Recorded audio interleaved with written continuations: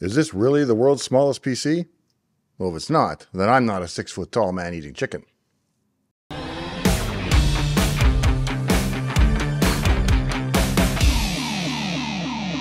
Hey, I'm Dave. Welcome to my shop. I'm Dave Plummer, a retired software engineer from Microsoft going back to the MS-DOS and Windows 95 days. And today, we're going to look at the tiniest PC out there. It might be stretching the bounds of credulity to call it a PC, but once you see the specs, I'm sure you'll agree that it's no mere toy. Best of all, it's under $60 and completely turnkey. This episode is brought to you in part by NVIDIA. That might surprise you since I don't typically do sponsored episodes, and I didn't plan to change that except they offered me a sweet NVIDIA 4080 GPU that I've decided instead to give away to a lucky subscriber. All you have to do is to make sure you're subscribed to the channel, turn on the bell icon, and then hopefully leave a useful or compelling comment on this video. I'll pick one commenter at random when we do the upcoming GPU versus CPU drag racing episode, and the lucky winner will receive the brand new 16GB NVIDIA 4080 free of charge. I'll make that announcement right in the GPU episode, so if someone reaches out to you claiming to be me and you didn't hear it in the episode first, that's a scam. I don't use Telegram and would never ask you to pay the shipping as some of these scams usually do. Make sure you see the GPU versus CPU episode to find out if you're the lucky winner. Now, back to the tiny PC. This little system is more powerful by most measures than the big dual processor 200 MHz MIPS RISC system that I used as my development system at Microsoft back in the day. From Task Manager to zip folders to Windows Pinball, I wrote all my code in those early days on that RISC machine, and it served me well for a couple of years. They're both 32-bit machines, and yet this tiny PC specs out better than it did. And speaking of the specs, what are they? Well, the entire system is designed around the ESP32 microprocessor. The ESP32 is an impressive chip designed by Espressif Systems, known for its low cost, high performance, and energy efficiency. The dual-core microcontroller, or microprocessor, is built on the Tensilica Extensa LX6 architecture, with a clock speed of up to 240 MHz on both cores. It boasts a substantial 520 kilobytes of internal SRAM, 4 megabytes of external flash memory, and up to 8 megabytes of external RAM, as well as a myriad of peripheral interfaces such as SPI, I2C, USB, CAN bus, and much more. One of the key features that sets the ESP32 apart is its integrated Wi-Fi and Bluetooth capabilities, making it a versatile choice for IoT applications. The built-in wireless connectivity makes it an ideal choice for smart home projects, wearables, and sensor networks, simplifying the process of designing connected devices. The dual-core powerful processing provides improved multitasking, allowing for more complex and resource-intensive applications. Additionally, the ESP32 is equipped with a wide range of analog and digital peripherals, including analog-to-digital converters, digital-to-analog, and pulse-width modulation control, which enable developers to easily interface with various sensors, actuators, and output displays. The ESP32 microcontroller is a powerful, flexible, and cost-effective solution for all your IoT and embedded systems needs.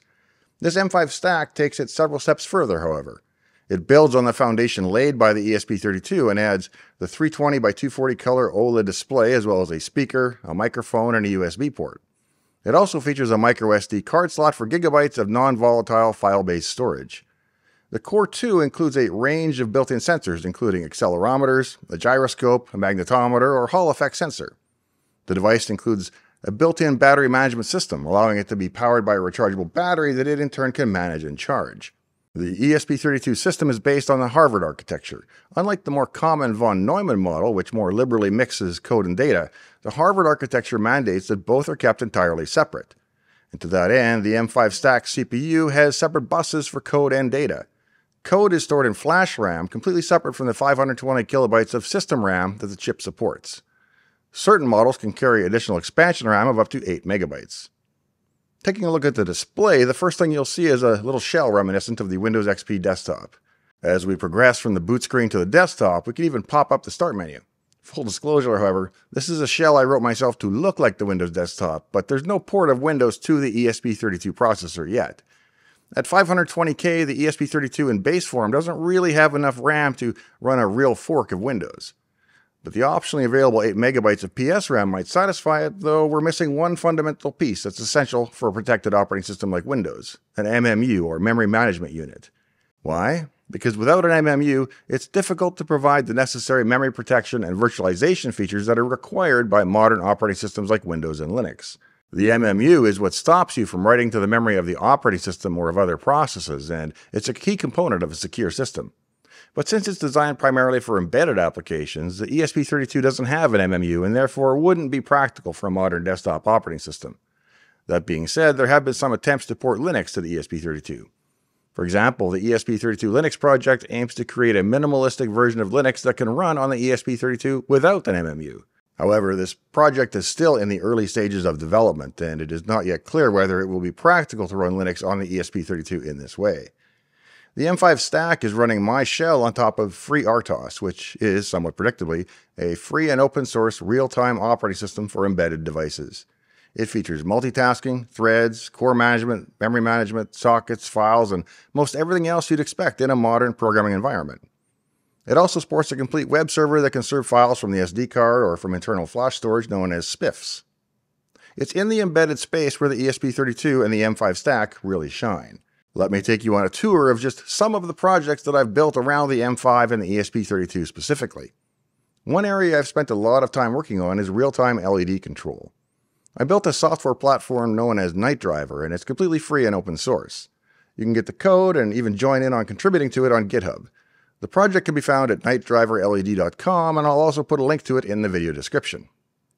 NightDriver uses the ESP32's RMT square wave signal generators to control up to 8 completely independent, individually addressable LED strips in parallel. Once the data is handed off, it runs completely async to the CPU and is handled by the chip hardware itself. The first application using all 8 channels was the Tiki Fire umbrella.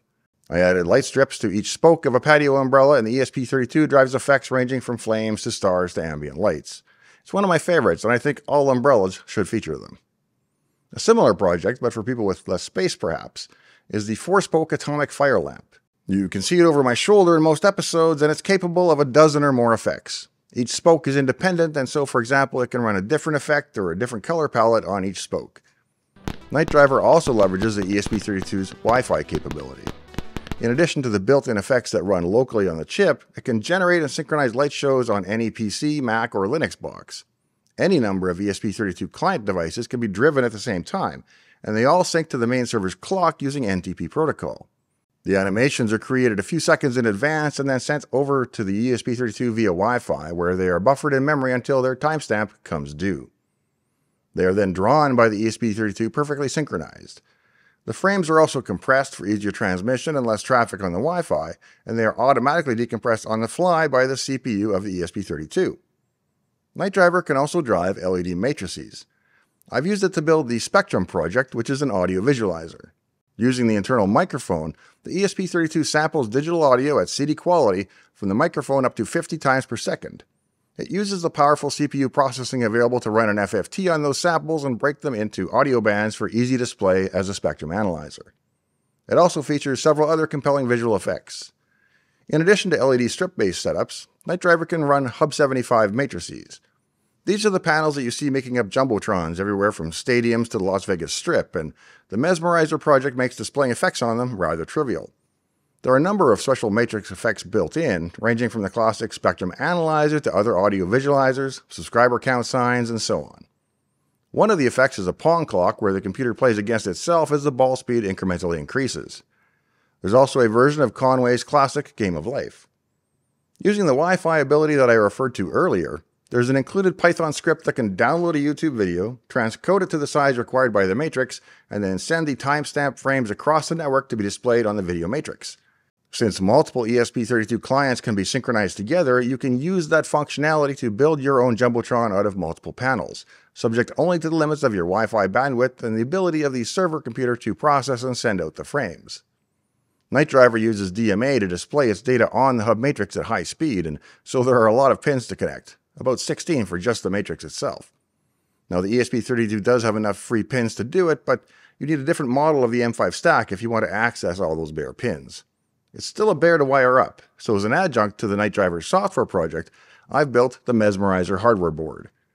The PCB is a 2-layer surface mount design and plugs directly into the back of the matrix with no additional wiring required. You simply insert the board into the matrix, plug the board into a USB power source, and it's ready to go. It has its own internal microphone, or you can plug in an audio source directly to the audio jack. By plugging in an IR receiver dongle, you gain complete control over color and effects using one of those cheap $2 remote controls. The mesmerizer board also features 2 USB channels so that you can use one for serial logging and programming while using the other for source level debugging in Visual Studio Code.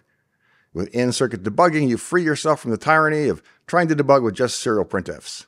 It's normally pretty complicated to set up and wire, but with the mesmerizer board, it's completely plug and play. You just add the jumpers to the board and debugging becomes available immediately. The mesmerizer board is working in prototype form, and soon I plan to mass produce the completely assembled PCBs and make them available through the channel.